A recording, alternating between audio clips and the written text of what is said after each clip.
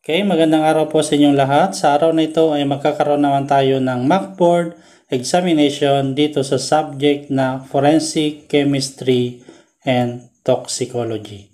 15 katanungan ang susukat sa ating academic preparation pagdating sa subject na ito. Okay, kung nakahanda na kayo, start na natin sa question number 1. Which of the following are important in the study of blood? Letter A, as circumstance or corroborative evidence. Letter B, determination of the cause of death. Letter C, determination of the direction of escape of the victim. Or letter D, all of them. Question number 2. The circulating tissue of the body. It is referred to as highly complex mixture of cells, enzymes, proteins, and inorganic substances.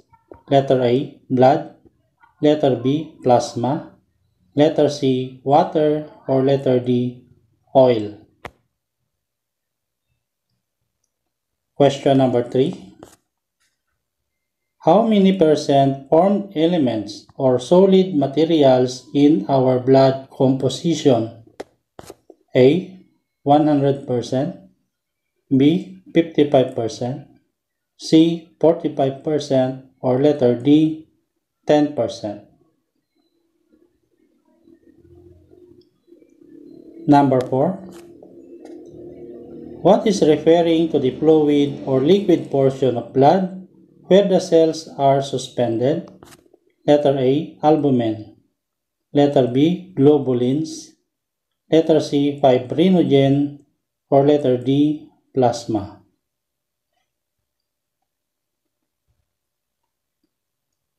Number 5.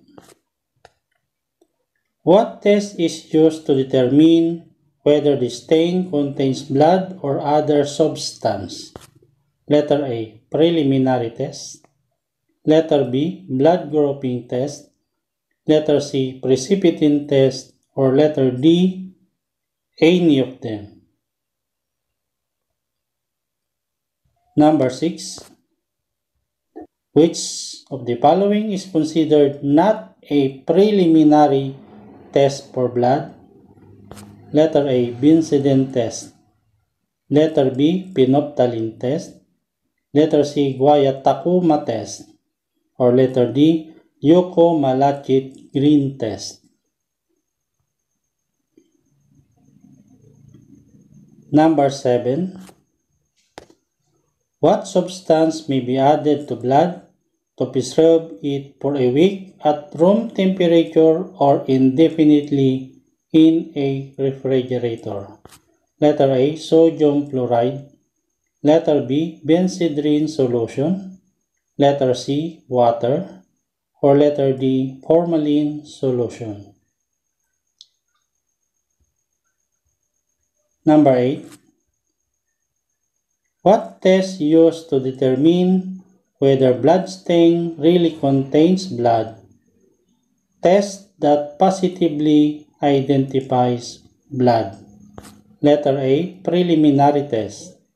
Letter B, blood grouping test. Letter C, precipitin test. Or letter D, confirmatory test. Number 9. What is the ideal preserving temperature for blood and other perishable specimens? Letter A, 10 to 20 degrees centigrade. Letter B, 20 to 30 degrees centigrade. Letter C, 40 to 50 degrees centigrade. Or letter D, 50 to 100 degrees centigrade. Number 10. Collection of blood stains should not be done as soon as possible. Mere washing of garments, clothing does not remove the blood. Letter A, true. Letter B, false.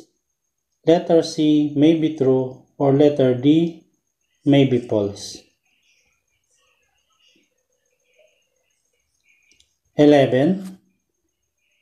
He is often referred to as the father of forensic toxicology. Letter A, Edmund Lockhart.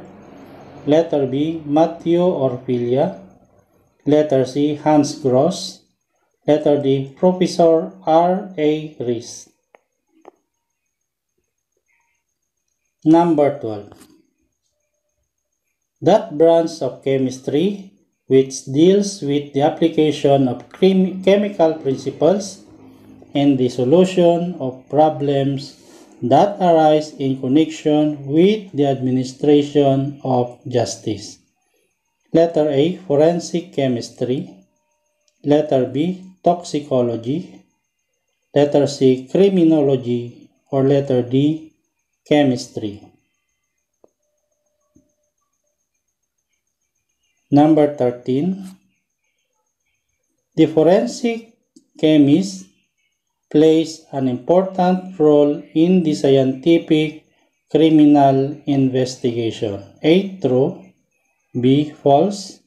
C, may be true. Or letter D, may be false. 14.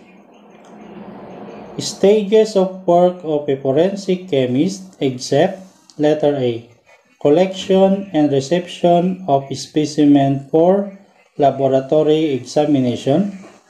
Letter B, taking paraffin test. Letter C, the actual examination of specimen. Or letter D, communication of the result of examining. Number 15. It includes the chemical side of criminal investigation. Letter A, forensic toxicology. Letter B, criminology. Letter C, forensic science. Or letter D, forensic chemistry. Okay, so natapos na natin ang ating sinagawang mock board examination. Hanggang sa muli, maraming salamat sa inyo. Magandang araw po sa inyong lahat.